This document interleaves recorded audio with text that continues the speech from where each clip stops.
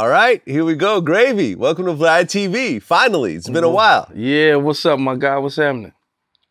Oh man, I've been wanting to do this interview, I think since maybe like 2009 when I had the studio in Chinatown. You know what I'm saying? Like when Yeah, Vlad my TV guy. was first starting, and you My know what I guy, mean? And you've been my guy for a long time, man. I'm happy for you, man. Congratulations on your success, my brother. thank you, man. Thank you for all the milestones that you've reached as well, man. You've done a lot in the years. Yeah, man, trying to get there. No doubt. Well, this is our first time actually sitting down, so I want to start at the very beginning. So, you grew up in Brooklyn. Yeah, Brooklyn, New York, absolutely. Okay, and what was Brooklyn like in the 80s and 90s? Woo! Brooklyn is the terror zone, man. Brooklyn is, we got from Best Style LG Projects, Lafayette Gardens. Shout out to all my people from there. Brooklyn is hard. You know what I'm saying? You can make it there, you can make it anywhere. You know how it goes in New York. Right, and you're actually from Lafayette Gardens. Yep. I mean, growing up in that type of environment, were you a relatively good kid or were you getting in trouble? I was mixed. I play a lot of basketball. That's where the gravy come from. But I was mixed. I was into a lot of things. You know what I'm saying? Just like any other street dude. Any street child at that moment. Mom's going through what she went through. Pops went through what they went through. They was never together. Pops was never there for me. So, I'm real hood with that one. Okay. I mean, dad not being around, was it a struggle? Because how many kids are there in the family? Well, on my pop's side is 2 brothers. And on my mother's side is 2 sisters. Aha. And I'll be in the middle. Okay. So with your mom, it's you and 2 sisters. 2 girls. Yeah, my sister Gigi and my sister Zuzu. Yeah, my man in Virginia. And on my pop's side is Wesley and Justin. Got it. So here's your mom with 3 kids, growing up, trying to raise the kids in Brooklyn. What do you think was the hardest, thing to go through during that time? Well, she had an addiction to some troubled times. So, the struggle was real and we just had to make it out, you know what I'm saying? But she always kept me, always gave me everything I needed, you know what I'm saying? Always was a wonderful mother, the best mother in the world. You know how everybody feels about that. She did a great job with me, you know what I'm saying? So that was, that.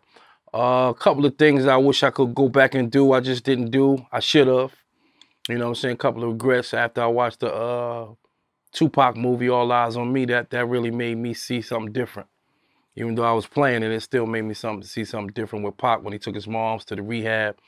So I thought about that. You know what I'm saying? Like, that, I should have did that. I should have did other things, Yeah, no, I have people in my family who have addictions and have kids, mothers, my extended family. And it's always a rough situation on the kids, Right. coming home with, all your furniture and clothes outside, because mom didn't take care of the rent or, having to move spot to spot because things go bad. And, I'm not sure what you went through, but I'm sure there's some similarities. Yeah, you right on the money. All things go bad, but now things go good. So we hit. Yeah. So when did the whole hip hop thing come around in terms of you wanting to rap?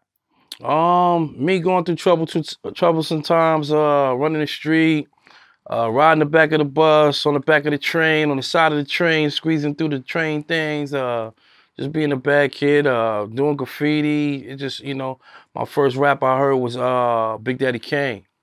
Fell in love with Kane, fell in love with rap music, fell in love with LL Cool J, fell in love with all that shit. So Rakim, and just started rapping. As I got older, teenage years, going to high school, doing stuff like that, the streets caught up to me, made some bad decisions, wound up going to jail, doing other things, blah, blah, blah, blah. I think me moving out on my own, seeing what the streets was like, I was living with this guy named Heavy, one of the OGs in our hood. I was living in his basement, and that's when I realized what the struggle was and what life was about. And he introduced me to a cat named Fendi. And from there, Fendi, I know.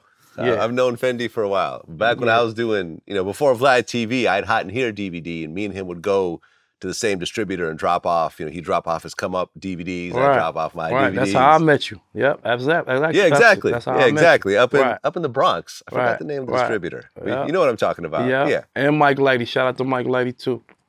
Yeah, no, exactly. Back when the DVDs really mattered. Yeah. That's when everything was popping. Yep. Yeah. And Fendi, you know, had Dirty Money. That was Right, Dirty his Money, company. absolutely.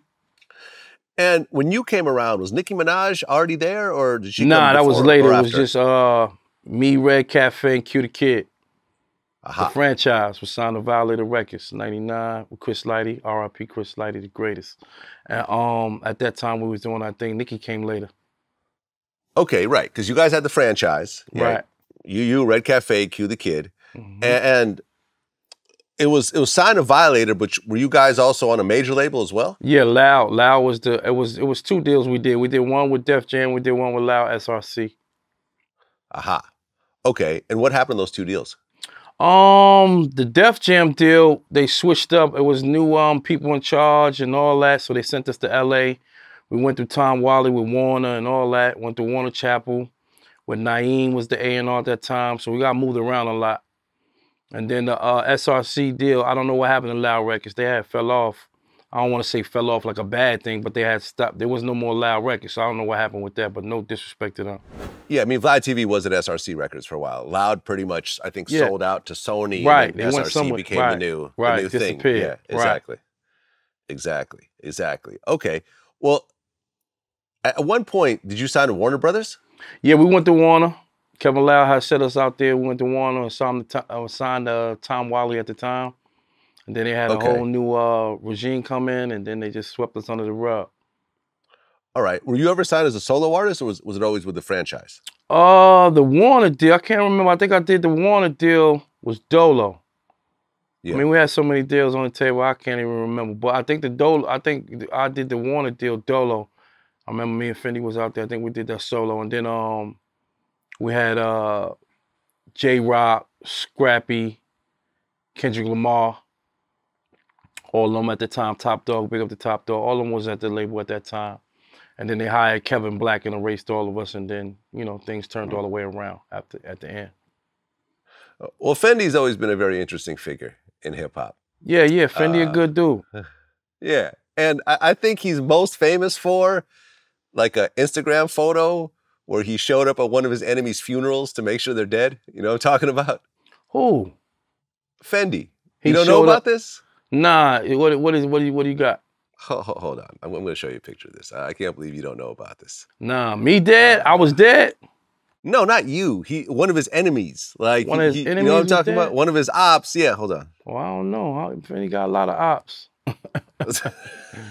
There goes Fendi, All right? right. With his, and then the caption is, I stopped by one of my biggest haters' funeral today just to make sure that N-word was dead. R.I.P. Bozo. Hashtag. Damn. You don't know about this, huh? Nah, who was the bozo? He didn't say. It doesn't matter. Like, it just has him, you know, just sitting there at the funeral. And Wow, then that's crazy. there's the caption. You can Oh, read it that's for crazy. yourself. I don't know. Yeah, I ain't know nothing about that. That's Yeah. crazy. I don't wish That's death Fendi on for you. nobody, man. You know, hey, that's a tough situation right there. I feel you. And I mean, Fendi actually knew Biggie pretty well. There's the video of them playing dice together and so forth. Yeah. He was friends with him and all that. Yep. Okay, so you signed to Fendi, and he's got the Come Up DVD, so he's featuring you on that. And your first mixtape was Hell Up in Harlem, which was hosted by K-Slay. Nah, I can't remember. We had did a Dirty Money production company. Fendi was the boss hog, and he did his thing, man. That nigga he just grind, man. That nigga knew how to make everything pop off. You know what I'm saying? He had the energy, he had the ambition, he had everything. You know what I'm saying? That he knew how to make it pop. So he had a lot of relationships, and he made it pop. The first mixtape was DJ Woo Kid. That was the first mixtape. I can't remember the name, but the first mixtape ever done was DJ Woo Kid. Right. Okay. Well, there was some other mixtapes during the time. Yeah. Hell Up in Harlem with K-Slay. That's all later. But Woo Kid was first. Cutmaster C. Yeah. Everybody. Cutmaster C. Yeah. I did a Big mixtape Mike. with him All that once. was later. Yeah. Mm-hmm. Right. And then you had a bunch of the mixtapes. Who Shot Mayor Goonberg? Right. Who Shot Mayor Goonberg? Right. Visits Africa. The Come Up mixtape. Jada Kiss. Me and Jada Kiss. That was hard as hell. Dope. Yeah, we had a bunch of joints. Yeah. Okay, and you actually showed up on one of Tupac's albums after he passed, of course. Pac's Life, is that Pac's Life, I think? Yeah, Untouchable. Right, was a song. Untouchable, right. Okay.